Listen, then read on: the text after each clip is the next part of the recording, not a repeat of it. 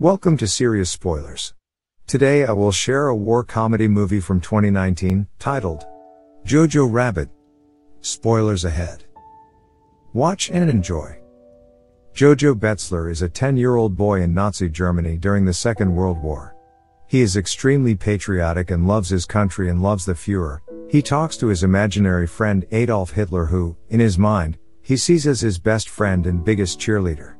He and his best friend Yorkie go to a training camp for Hitler Youth run by Captain Klesdorf, his second-in-command Finkel, and Fräulein Rahm.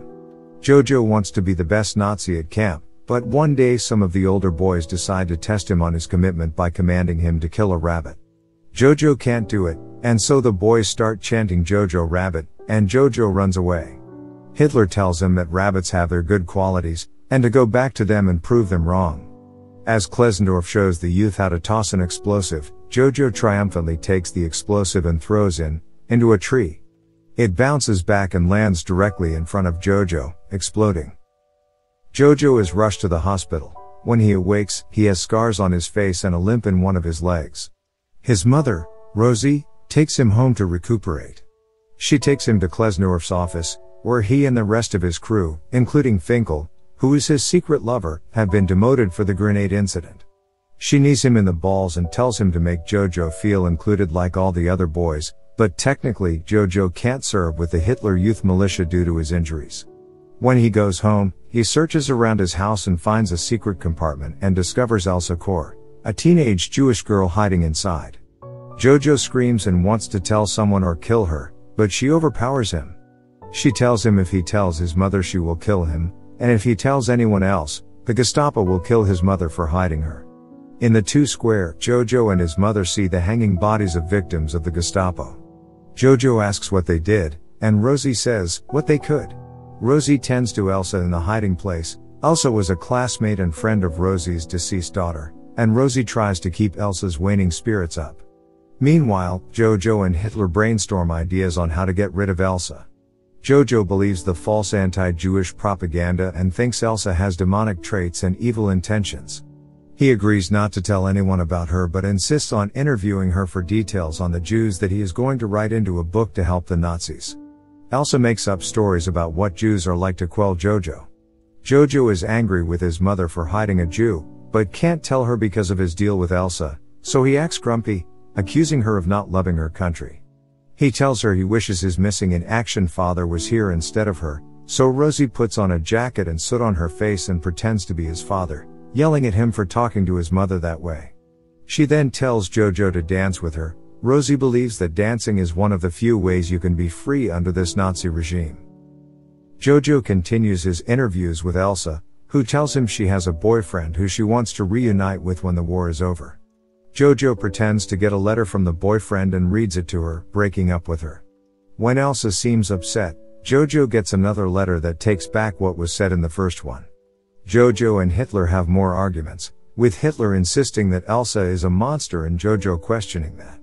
Meanwhile, Jojo spots Rosie leaving Free Germany postings around town. Jojo is home one day when the Gestapo, led by Captain Diertz, enter and begin tearing the house apart. Jojo panics, knowing Elsa is upstairs. Klesdorf and Finkel arrive on the scene. Elsa reveals herself and pretends to be Jojo's sister. The Gestapo demands her papers, which she produces. Klesdorf asks her to confirm her birthday, which she does, and they leave. Jojo is relieved, and Elsa tells him that she got the date wrong on the papers. Klesdorf let them go. But she is certain danger is closing in. Jojo walks through the city one day and finds his mother has been hanged in the town square. Devastated, he returns home and stabs Elsa in the shoulder, then breaks down again. Elsa comforts him. In the city, Jojo runs into Yorkie, now a full soldier, who tells him that the Americans are closing in and that Hitler killed himself. Jojo is shocked, and sees Rahm arming more children as the battle wages. She gives him a Nazi coat. Klesdorf and Finkel enter the fray, wearing homemade uniforms emblazoned with pink triangles. The Americans win the battle and round up all the Nazis to be executed, including Jojo. Klesdorf takes Jojo's coat off and tells him his mother was a good woman, then calls Jojo a Jew and spits on him.